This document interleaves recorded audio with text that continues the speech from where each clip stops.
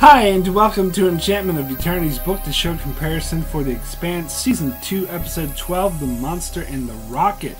This video is part of a series of videos where I compare The Expanse TV show to that of the novels, pointing out the differences and giving my opinion on how well I feel these adaptations work. So I have to start with a spoiler warning for The Expanse up to the end of Season 2. If you haven't seen up to this point, you may not want to watch this video, otherwise some things will be spoiled for you. However, I will not spoil future events from the novels that have yet to occur in the show, so if you watch the show but haven't read the novels yet, don't worry, this will be free from future spoilers. So this episode is perhaps the strongest departure from the novels that I have covered yet, as pretty much everything that happens in this totally off the books, so it's going to make it a little hard to compare, but I'll do my best to talk about what happened in the books around this time. So, the episode begins with a montage of Aaron Wright starting to feel the guilt and the pressure as his career is about to be destroyed because of the part that he played in the Eros incident and working with Jules Pierre Mal, and how that's about to be exposed. We see him meeting with his son as he gives him precious advice, as Aaron Wright clearly believes that this may be the last time he sees him before he's disgraced or perhaps even goes to prison.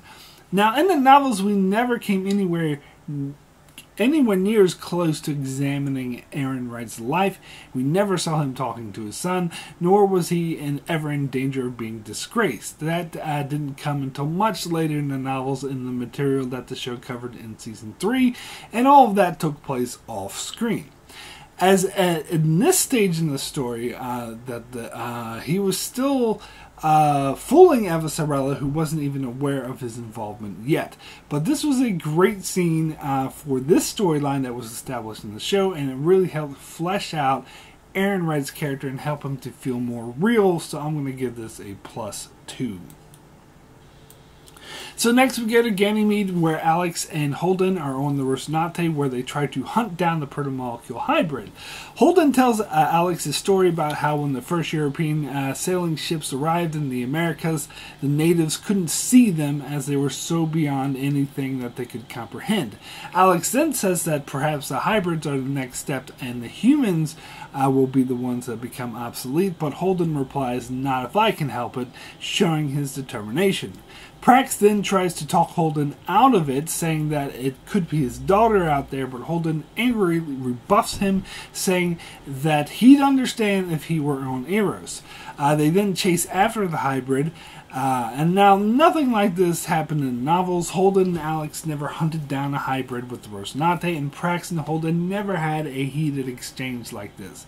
What did happen is, as I outlined in my previous video, Holden, Naomi, Amos, Prax, and their newly acquired Pinkwater allies were attacked and taken prisoner by a UN strike team under Avasarala's orders, who is still at this stage not certain about Holden's involvement in this incident. So Holden and the others wake up hog-tied while a medic works to heal the injured Pinkwater mercenary. Holden tries repeatedly to talk to the UN mercenaries, or to the UN Marines, but they are constantly ignored. The Marines appear to be preparing to move them when fighting breaks out in orbit between Earth and Mars, and all hell breaks loose. So the commanding officer and a few other Marines leave to secure their departure, but after they do so, Holden and Amos manage to overpower the few remaining Marines, and they escape and make a run for it on their own. Now, I have to say, I actually prefer the novel's version of events, as although Holden also let his anger and fear get the better of him in the novels, here they take it to an extreme that I didn't really care for, especially Holden snapping at Prax and not caring about missing children, so I'm going to give this a -2.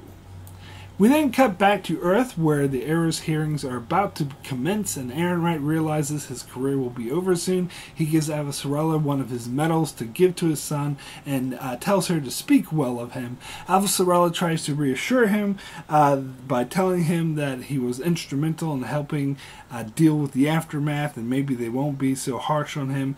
She then tells him about how she was contacted by Jules Pierre Mal, and that he wants to meet to negotiate.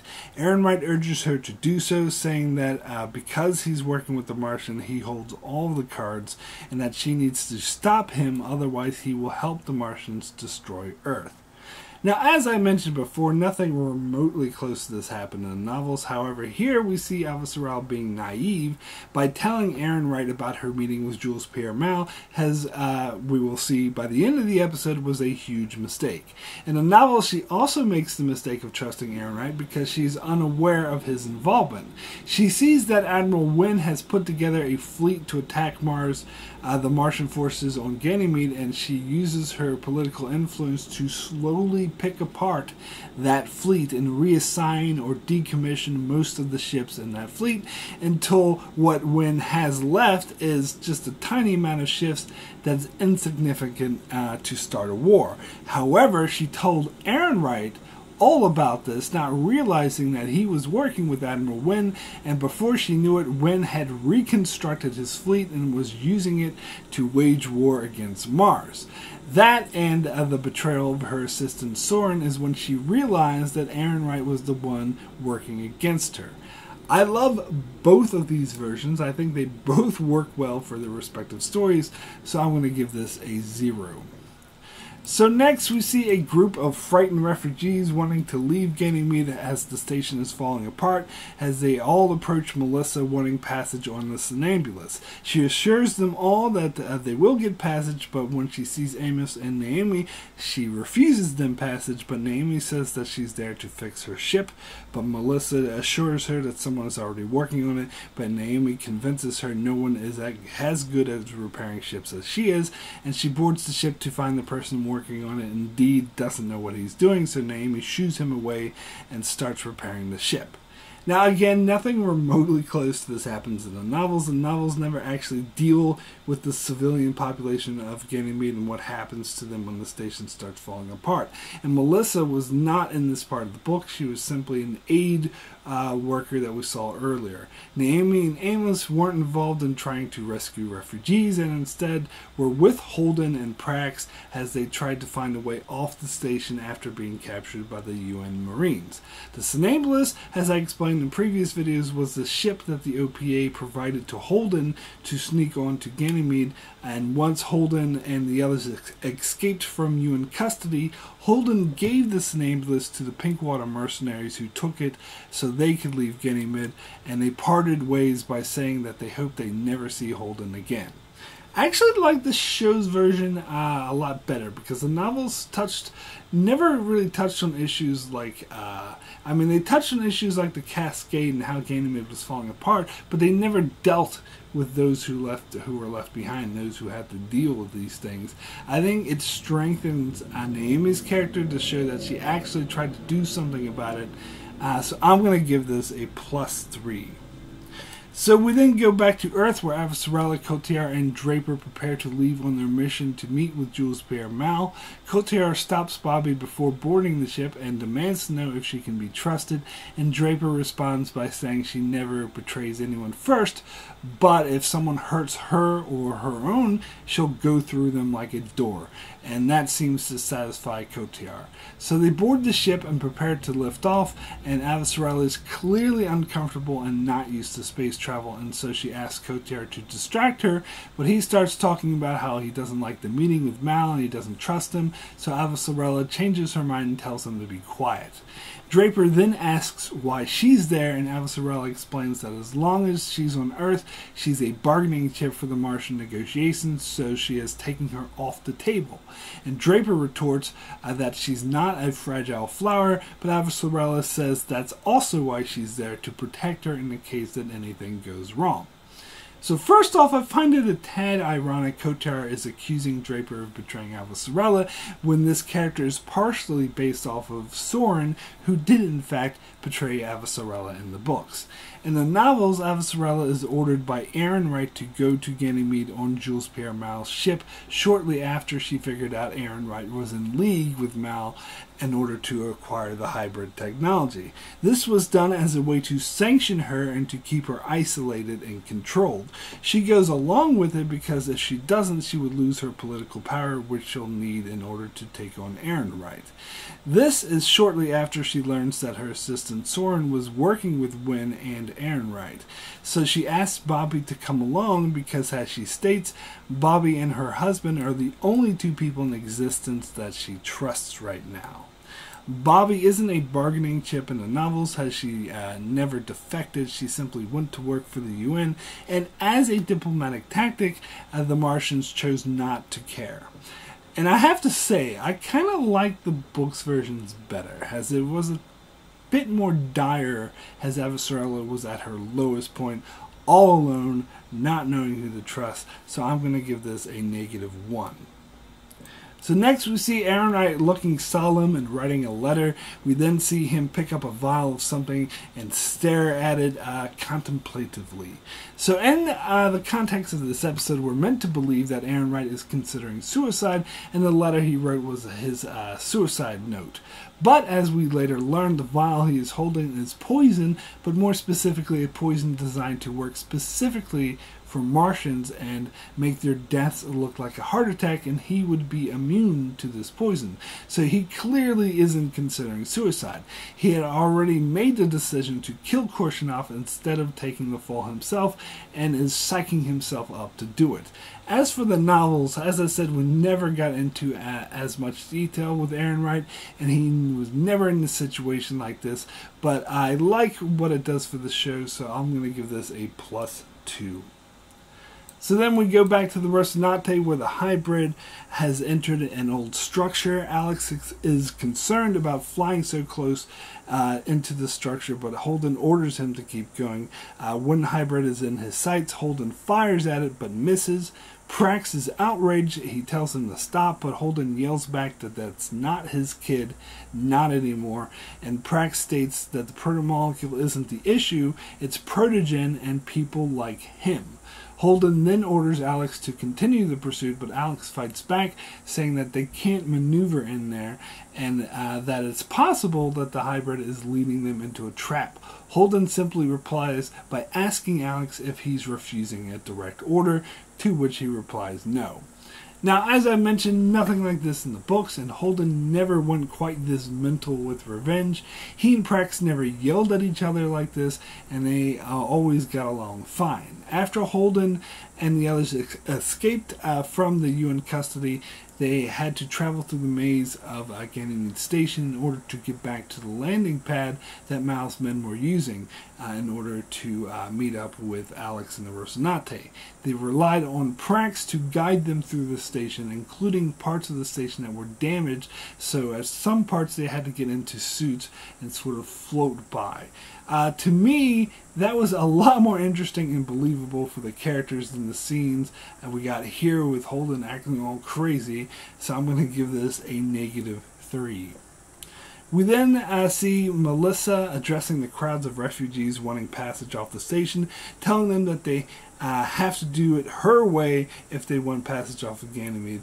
They then start to freak out and charge towards the ship. Amos fights them off along with a big muscle man, Champa, that Melissa hired to keep the people in order. When the chaos breaks out, Melissa and Amos flee back to the Sinablus, leaving Champa out with the crowds. Melissa tells him that if he wants passage on the ship, he needs to calm the people down. Once on the ship, however, Melissa's mechanic tells her that they only have enough air for 52 people, and Melissa tells Naomi that there are over 100 people out there who are violent and freaking out, and states that there's no way they're going to let them choose who lives and who dies, so the only thing to do is to just leave them all behind. But Naomi strongly insists that they aren't leaving those people behind. Now, as I stated, nothing remotely close to this happens in the novels, but I do like the predicament presented here. I think it adds a lot to the story, so I'm going to give this a +2.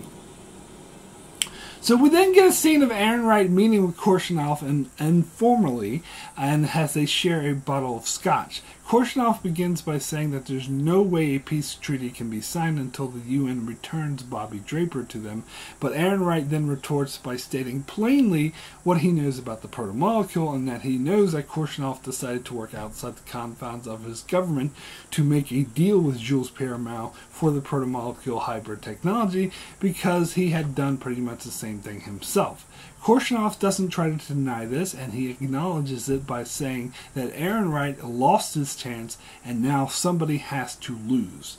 Now, as I mentioned, there was no character of Korshunov in the books. In fact, we never saw who Ehrenreich was bidding against, and at this stage the Martians didn't have control of the protomolecule project. They were in a bidding war with Ehrenreich over it, one that Ehrenreich won, but since we never saw from his perspective, we don't know how that went down or how it happened.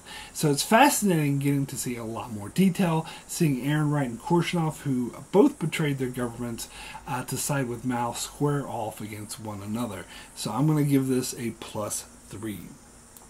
So we then see Korshunov bragging and justifying his decision to buy the protomolecule until he slowly starts to feel ill. He then collapsed to the ground, clutching his chest, and Ehrenreich explains that he poisoned his drink with an enzyme designed to attack soldiers taking medication for gravity sickness, and that it makes the death look like a heart attack. And as Korshunov dies, Ehrenreich gloats by saying that Korshunov was right, one of them has to lose. He then play acts as he calls for help, making Korshunov's death look like it was from natural causes. Now, this is a great scene, but as I said, completely off the books. There is no equivalent. In fact, show Ehrenreich is portrayed as much more insidious than book Ehrenreich, who by all accounts was just some stuffy politician. I love it though, and thought that the scene was amazing, so I'm going to give this a +4. So we then see Cotillard and Bobby Draper on the dropship as it prepares to dock with Jules Pierre Mao's yacht. Cotillard tells her to consider herself an observer as he loads his gun, saying that he will be in charge of protecting Avasarala. Draper then asks if he's served. He reveals that he was an intelligence agent, and she insults him for having no morals, and says that it makes sense that he ended up with a politician like Avasarala, but he said that he's with her because he allowed her son to be killed. So now let me finally get to book Cotillard, as this is around the time he enters the story. As I touched on before, Cotillard in the books was a very different character, much more minor character, who only appeared in the section that took place on Jules Pierre Mao's yacht.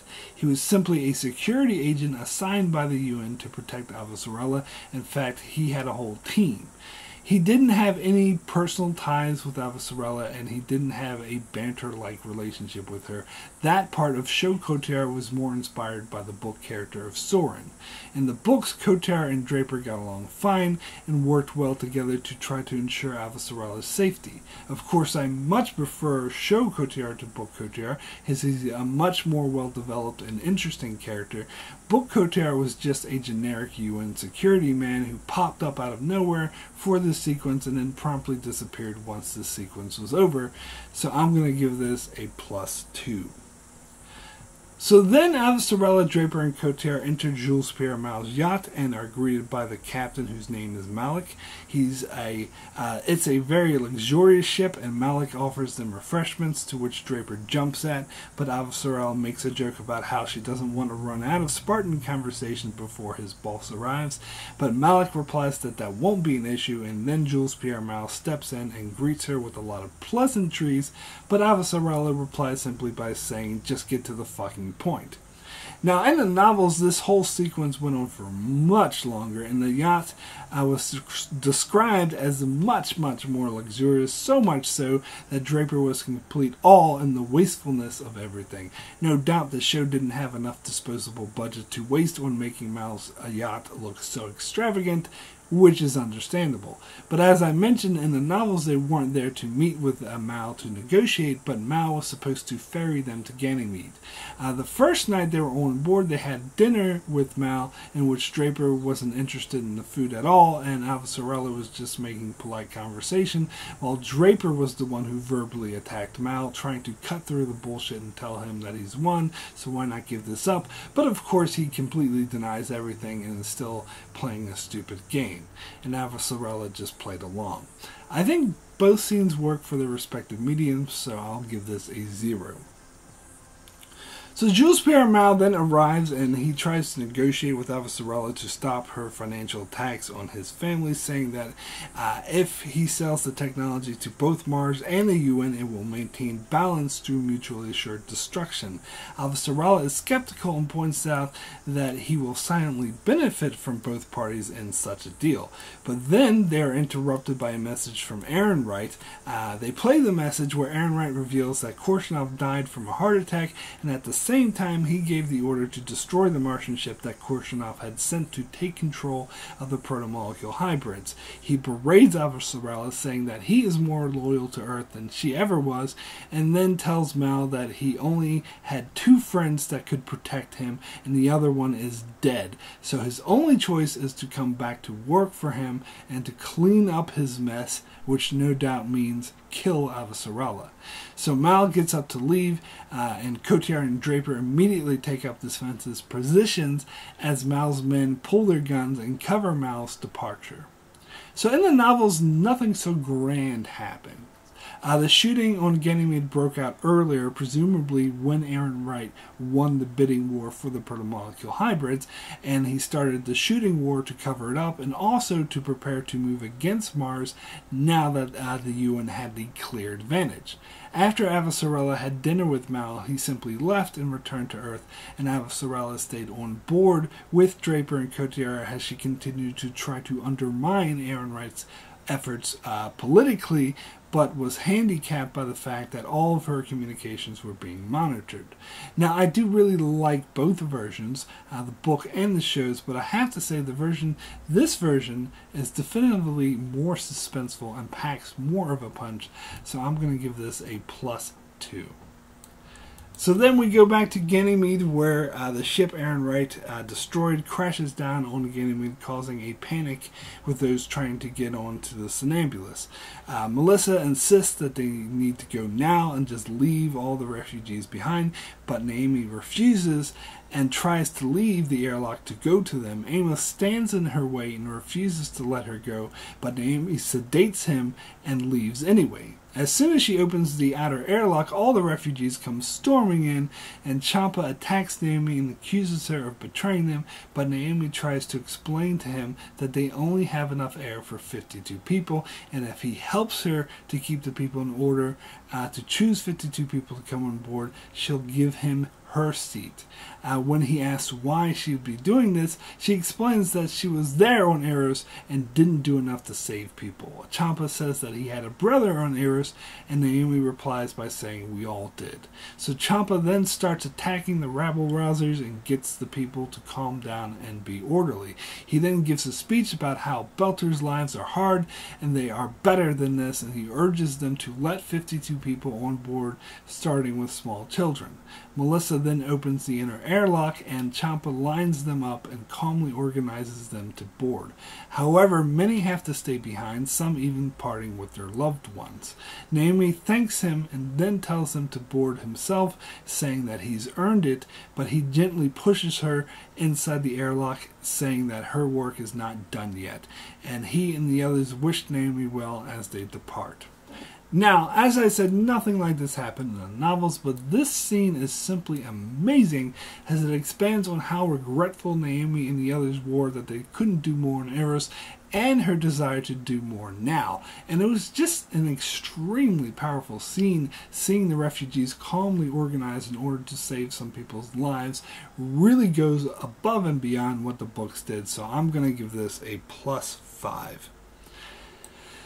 However, when the Somnambulist takes off, it's targeted by the Martian blockade and told to turn around or they'll be fired upon. Naomi refuses to back down, stating that they are carrying refugees and cannot turn around.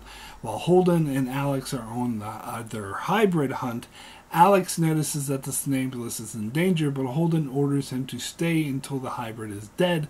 But Alex urges him that their family is in trouble and needs their help. So Holden snaps out of it, and the Rocinante shows up just in time to shoot down a missile fired at the Somnambulist. Both Martian and UN fleets then target the Rocinante, to which Holden replies by targeting all of them back. He then sends a message out warning them that any ship that fires on them or the Somnambulist will feel the complete arsenal of the Rocinante rammed up its ass. They then back down as Holden explains that they're saving their bullets for each other.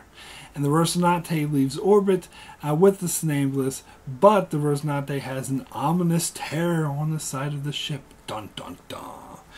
Now, in the novels, Prax led Holden and the others across the surface of Ganymede, where they found the Rocinante parked somewhere away from the domes.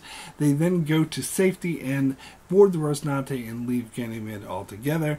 And here's where I suspect the protomolecule hybrid broke into the ship and stowed away on the Rocinante while it was parked on the surface.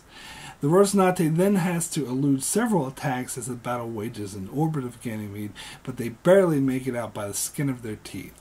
And as exciting as that was, I do much prefer the show's version, as this was truly exciting and a great character triumph for Holden, who snapped out of his revenge-fueled rage to save what really matters to him, his family. Plus, the whole ultimatum that he gave both fleets was such an amazing badass moment. So I'm giving this a +5. So my final adaptation score for The Monster and the Rocket is a +24. A pretty strong, solid episode, which as I said, was almost totally off books.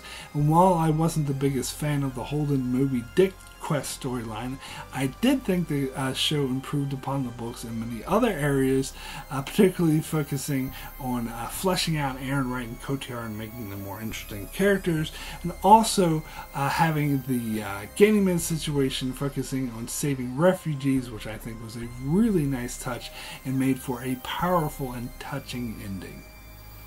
So that's it for my book-to-show comparison for Season 2, Episode 12. I'll be back in a few weeks to cover the Season 2 finale, Episode 13, so be sure to keep an eye out for that. Also, check out my channel as I cover many other videos on The Expanse, as well as doing other shows like Star Trek, Lost, Game of Thrones, Discovery, and more. So be sure to subscribe so you can keep up with all of that. And thanks a lot for watching.